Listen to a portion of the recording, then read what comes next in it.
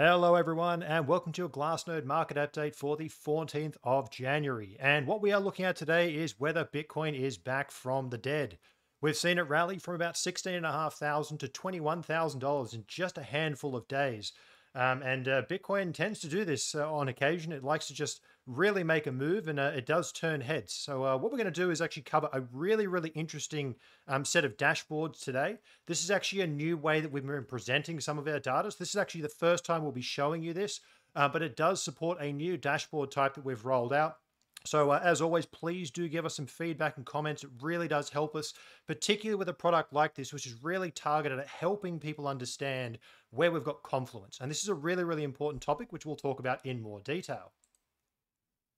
So as I mentioned, Bitcoin's had a pretty impressive rally. We've seen it really regain most of the ground that it lost following the FTX disaster. Now, whilst this is a very nice relief after such a painful 2022 bear market, we also need to just keep ourselves grounded and looking at the fundamental data, because the reality is that nothing moves in a straight line. It is very improbable that Bitcoin's at an all-time high when we wake up tomorrow. So really what we're trying to do here with this particular set of tools is break up many of the concepts that you've heard me talk about on these videos and really isolate it down to a couple of key topics. And really what we're doing here is trying to distill much of what on-chain analytics is. A lot of people get confused with all the different metrics and all the different tools. What we're really trying to do with this particular set of dashboards and using our current market structure as a case study, we're going to break it down to just 4 simple topics, with each of those topics containing 2 metrics that we're looking at. And what we're really looking for is confluence. Confluence is really important because there is no single silver bullet. There is no one metric that will tell you the answer. What you look for is many metrics across many different facets of the fundamentals of the market, and try to look for when they are all telling you the same story. We're looking for consistency across the board. So these tools are really designed to help you give a leg up and understand how to put these 4 topics in play and look for confluence across many layers of on-chain analytics. So we're going to look at 4 different topics. We're going to look at the key pricing models that have psychological significance. We're going to look at on-chain activity as a gauge for network usage. We're going to look at profitability. We want to see that the market has the ability to absorb profit taking rather than a bear market where it's all losses. We want to see that transition back towards a more profitable state. And we also want to see supply dynamics that indicate a favorable balance of wealth. Generally speaking, at late stage bear markets, you need to be pretty high conviction to stick around. And we flush out all the speculators and people who just came for the upwards price. So you get this return back towards a hodler driven base. And then as the bull market occurs, that starts to transition back. Now, with all this as context, what we are trying to assess, the question at the top of all of this is, how do we navigate the late stage of a Bitcoin bear market? Because the reality is that even with these green candles, we don't know how this bear market is going to play out. It may be over, it may well not be. But what we're trying to do here is answer the question, is the bear market over? And if it is or isn't, what are the tools that we can use to really have some confidence in that decision? So that's what we're going to look at today. And I really do hope that you enjoy this particular dashboard. And as always, please give me feedback on this. You will find a description to this dashboard in the description below. Please do check it out. You will have to be an advanced member to actually take advantage of all of these particular models. But certainly we will cover all of these in this video so you can get a snapshot into what is actually within that dashboard. So let's get started. Okay, so here we are in the recovering from a Bitcoin bear dashboard. Now, for those of you who are an advanced member, you will find this one located under signals on the left-hand side pane, recovering from a Bitcoin bear. As I mentioned, this one will be locked only for advanced and pro members. But if you are actually just joining Glassnode, or this is kind of the first video that you're checking out, please do be sure to check it out and actually come across. And as always, you can ask me any questions in the comments section below. So what is this funky looking chart that we have here? Well, I spoke about those different topics that we're looking for, and what we've got covered here, and each one represents a different color. So what we're looking for down the bottom is a bar that's basically showing when pricing models in green are telling us that both of the metrics in that category are thumbs up. They're telling us something about the health of the current market. So we're going to be looking at pricing models in green. We're going to be looking at network utility, or the on-chain activity side. How active is the network, in yellow? We're going to be looking at market profitability. So we want to see it transition from a realized loss regime where people bought the top and they're exiting at the bottom. We want to see that start to transition back to profits. That will be shown in blue. And in red, we're going to be looking at the balance of wealth. We want to see a very strong hodler base, but simultaneously, much the same as we see profitability returning, the reality of bull markets and the actual return of market strength is that hodlers have a pretty good gauge on Bitcoin and the market's trend. So what you see is the wealth at the bottom of the bear is typically heavily concentrated towards hodlers. And as the bull market plays out from here until wherever this thing goes, that's when you start to see hodlers actually transferring their wealth to newer buyers. This is the cycle that we just continue to see play out over and over in on-chain analytics. Now, what you can see here is that we've got these blue and dark blue pricing bands. What these are actually modeling out is how many of those 8 signals, the black line down the bottom here will tell you how many of those 8 signals have passed the threshold that we're looking for. The light blue will show you when 5 of 8, more than 50% of those metrics are actually firing. And when we have all 8 of them, it will turn dark blue. And as you can see, what this particular set of models does, it's not looking for the absolute pico bottom, because finding pico bottoms is just a fool's errand. It is just an impossible task. People have been trying to do it forever. What we're looking for is where do we have confluence across many different metrics. And we're trying to look for those elements where across all of these 4 fundamental sets, where do we have thumbs up? So as you can see, what we're looking for, it tends to get very, very overheated towards late stage bull markets. So when you start seeing these tops here in 2013, you will see all of these things firing. And for most people, that's very exciting. The euphoria kicks in. But for those of you who are really trying to think about this one step ahead, those dark blue zones are actually periods of time where it's starting to get a bit overheated. So you can start thinking about this from both sides of the equation. Nevertheless, this particular set of models, what we are looking for specifically in terms of the question we're answering is what does it look like to recover from a Bitcoin bear? And as a result, what are the things that we want to see that would give us a bit of a thumbs up saying that maybe the trend is a little bit healthier? So let's get kicked into it. So starting with our green bar, what we're looking for here is pricing models. Now, these are fairly simple. These are very, very basic models to just look for where has Bitcoin been in a stronger trend. So there are 2 models that we have here. The first one is the realized price, which is the on-chain cost basis of the market. The reason that we use this is through every single bear market we've seen, including March 2020 and even our current one, we have spent some time below the realized price. This is the average price at which every Bitcoin in the supply last moved. And what we're looking at there is basically the aggregate cost basis. So when price is actually below that level, the average Bitcoin holder is underwater on their holdings. And by the way, when we're underneath this, it actually means that all the tremendous profits from Satoshi and the early miners have been erased. So it's actually a little bit nastier than that, quite impressively. Now, the second one is just the 200-day moving average. Why? Well, because for most analysts in all, whether you're traditional finance or you're in on-chain analytics or you're in technical analysis, the 200-day moving average is a widely observed model. And more importantly, it's often used to distinguish bull versus bear. So what we're doing here is just giving a very, very simple framework. Is price, it will turn green, is price above both of those models? If so, this bar will turn green. When it's below at least one of them, it will turn blank. So we're really looking for that high conviction, confidence signal. Are we above both of these models that are widely observed in the world of Bitcoin and traditional and technical analysis? Are we above both of these models? Now, what's quite exciting about our current market structure, and the reason why the video is actually framed today, is we've got our first green bar. In our rally at the moment, you can see here that the 200-day and the realized price are pretty much sitting on top of each other, sitting here around 19,500 to 19,700.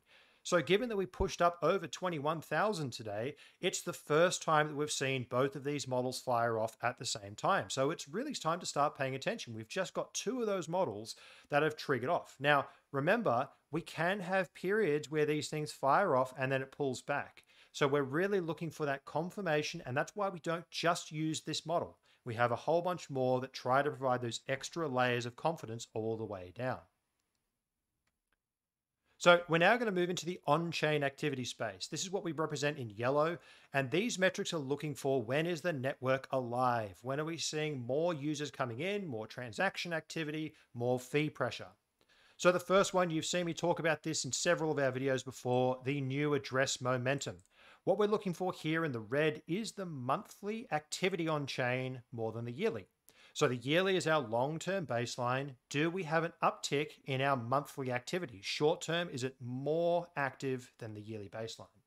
Now, following FTX, we did have a burst of activity, and we've seen this really hold above the yearly. So we have got a yellow signal on this particular metric. The thing to be careful of is we can see these kind of false starts where it comes up and then breaks down back below. So whilst we do have that first leg higher, we've kind of got to watch this thing and make sure it doesn't pull that back down below, because if the chain goes even more quiet, that could start to signal it may not be so healthy.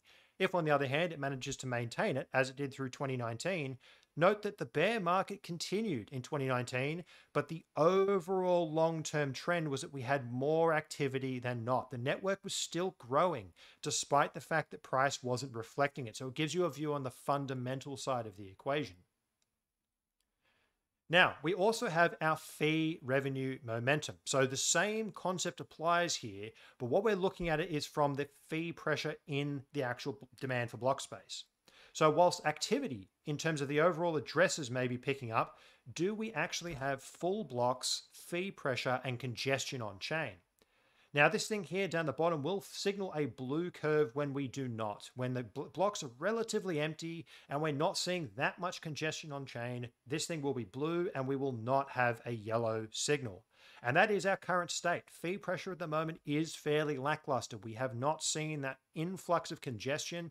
However, this model tends to show up just a little bit later. You can see here in 2019, it was somewhat later to the trend. And you can see here again, only after March 2020, and we'd recovered back to our pre-collapse levels, did the fee pressure really start to rise. Nevertheless, the fees provide us that much more high conviction. Blocks are now full on a sustained basis, and we're seeing that fee pressure increase. So really, when you combine new address momentum and fee revenue, you really have a high conviction signal that both of those things are firing. At the moment, we only have the one, new address momentum. So now we're going to move into the profitability standpoint. Now, why profitability matters is essentially how many people have you ever heard come to you and say, gee, I lost all this money. I'm having a great time. Everything I'm buying is going down. It's fantastic. I love this asset. Pretty uncommon. Conversely, when people start to actually, when there's enough demand flowing in and assets actually do move into bull markets, people are capable of realizing profits. And then when they realize profits, they tend to tell their friends, hey, I realized profits. And people start to, word of mouth generally spreads. It's generally actually quite the opposite during a bear market, as some of you may have noticed over recent months. So what we have here is the aSOPR model. So aSOPR on a 30-day moving average. So what you can really see here is that it tends to trade below 1 for the vast majority of a bear market. So what we're looking at here is the ability of the market to spend coins. It doesn't care about transaction volume. This is an important element here. The aSOPR model here does not care about transaction volume. It only cares about how profitable the coin was, or the UTXO was. Why this is important is because whales and shrimp are on the same footing when it comes to this model, because we're not counting coin volume. That comes in our realized P&L ratio. Here we're looking at a wide cross-section of the market. You're a shrimp and you've spent $100 on chain, you have and realized 10% profit, you have the exact same impact as a whale who moved 1,000 BTC at 10% profit. So what we want to see on a 30-day moving average, 30 days to give it that longer term, higher conviction. Remember, we're looking for a high confidence return. We're not looking for bottoms. We're not doing any of that. What we're looking for is the trend strong and healthy over the long term? And generally speaking, this model starts to tick back above into positive more than one territory during the early phase of proper high conviction bull markets. You can see 2019, we oscillated around it for a while. And after the COVID collapse, we finally got that upside momentum. Now, this model, we have not broken back above 1 yet. We've started to see SOPR on smaller timeframes ticking back above 1, but we have not seen it on the 30-day moving average. So if this is a positive trend and this really does start to get some momentum, this will eventually start to tick higher. If it doesn't, this gives us a nice grounding anchor so we don't get too pulled into all the hype and the euphoria. We can use the data to say, is the trend really telling us that this has momentum? or is it a bit of a flash in the pan? So this is a nice one to kind of ground you because it's nice and slow. It will actually take a bit of time to actually trigger, but when it does, it's generally a higher conviction signal. Now, on a very similar concept, but really here we're looking at the actual volume. So now whales and those larger entities moving more funds will have a larger impact than the shrimps.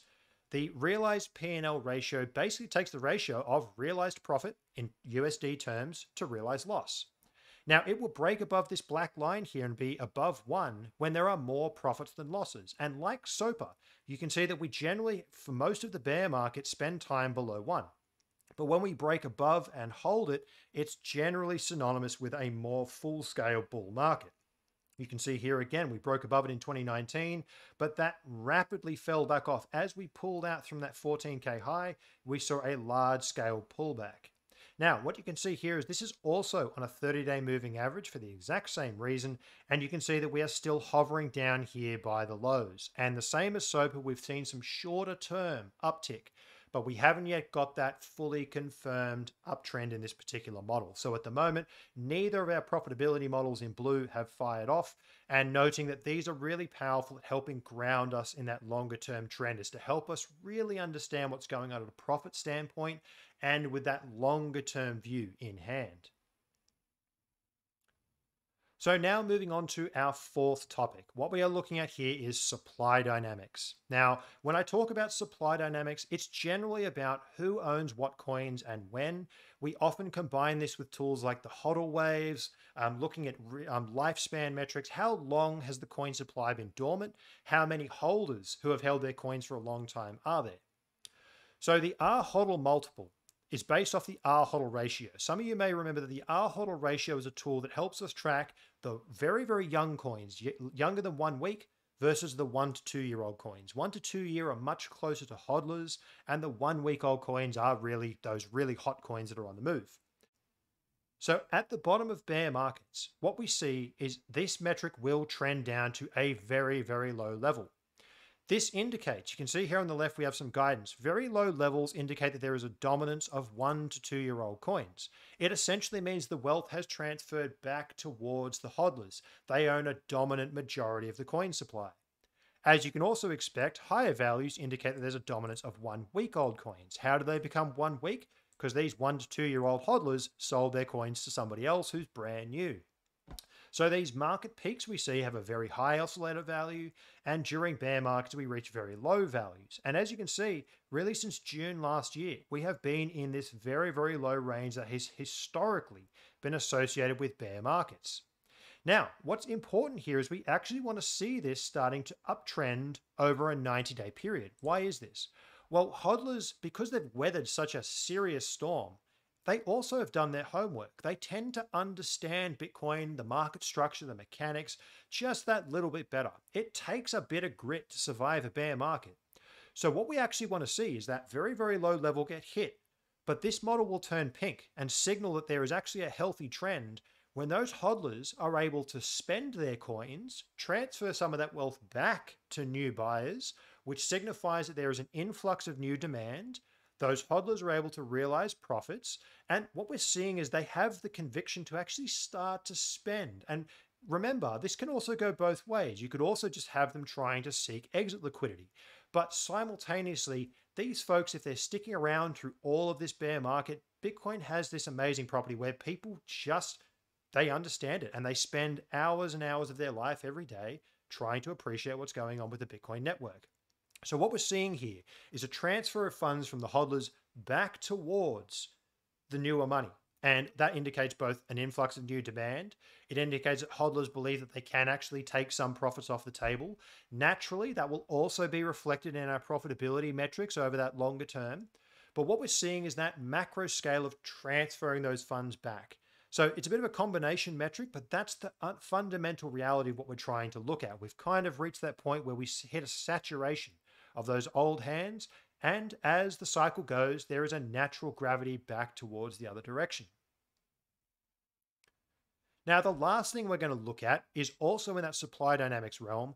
Here we're basing this in the supply in profit. Now, as you can imagine, when prices rise, all of the coins that were 1 cent below the current price are now in profit. We consider it to be an unrealized profit. What we're looking for here is that as price starts to move higher, you see more of those coins move back into a profit. Now, what we've seen recently is a very, very small price increase. Relatively speaking, we saw about 10% as we came off that 16,500. The first 10% rally that we had put over 13% of the coin supply back into a profit. So what does that mean? That means that between, I think it was around 16,500 and 18,200, that range, there's about 13% of the supply that has been capitulated by somebody and accumulated by somebody else. So that uptick in price, whilst relatively small, 10% price rally, we've seen a 13% jump in percent supply and profit.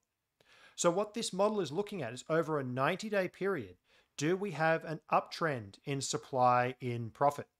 Now, what I really want to highlight here, note that over the course of a bull market, as the rally starts to move, we see more coins going into a profit. But note as we get to late stage bulls, this thing starts to trade sideways. Same here. We start to see it trade sideways. Price is still going up, but this model goes sideways. Even look at these 2013 peaks. They're not that much higher. What's going on? People, through this course, this is the hodling phase. This is when hodlers are just enjoying the ride. So as the market gets to the all-time high and all of the circulating supply is now in profit, which is why you get this flattening out of the curve, every single coin in the supply is by definition in profit. But during that process, the redistribution of coins from hodlers to these new buyers makes the market quite top heavy. And what happens is as you get the significant pullback that generally starts one of these bear markets, you get a very, very sharp and sensitive trend shift.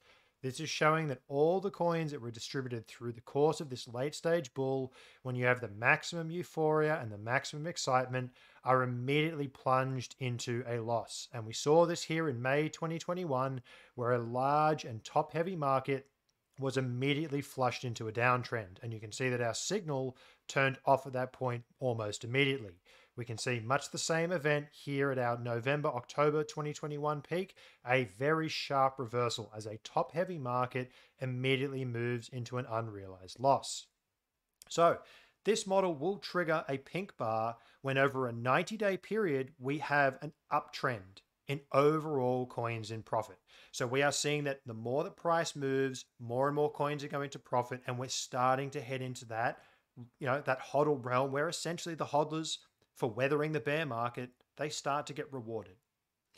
So as you can see, all of these models are taking those 4 topics, pricing models, on-chain activity, network profitability, and supply dynamics, and distilling all of those down, 2 metrics per concept, and distilling them down into a very, very simple model, which is how many of those where both metrics are firing do we have? And the black curve will show you out of all 8, how many of those, between 0 and 100%, how many of those are actually ticked up at the moment. So let's zoom in on our last 2 years to really see what's been going on. What we can see is that we have both of our pricing models. As we discussed, both of our pricing models have now gone off. Now remember, we have to make sure that price actually stays above them because otherwise this will turn off again. So it's a very, very simple threshold to just help you understand how many of these things are on. We've seen some of the supply dynamics tick over. We've got both of our supply dynamics models going. We are seeing that transfer of wealth from the hodlers back to newer money. But remember, this is very, very early in seeing these models actually firing up. You can see all through 2022, we saw very few of these. So really, it's just that first signal. We need to really pay more attention and just see if we get that confirmation. Because at the moment, we don't have on-chain activity firing, only our new address momentum. We do not have fee pressure yet. So that's another one to keep us grounded. And both of our profitability metrics. And you can actually see here, during the bear market, these profitability metrics were the only ones that went off. People took profits into these local peaks. So you can see that these concepts can be applied to many phases of the market. But in this structure, we're really looking at it purely from a bear market dynamic, but you can see how these concepts can be reapplied. So at the moment, we have a handful of signals firing off, but we do not yet have a very, very comprehensive suite of all these metrics. Let's look at our 2021 market. You can see 2019, all of these metrics started firing in April. So we are in terms of pricing, we've broken above the realized price models, the same as we did here in April 2021. But we do not have the same level of confluence. So we are very early in watching this. It's just time to pay attention. We don't necessarily have all of that conviction just yet. You can see that it went dark blue, meaning all 8 were firing off as we came into this semi-miniature euphoric peak. It cooled off quite substantially. Note that the blue profitability metrics, this is people taking profits and putting in these local tops.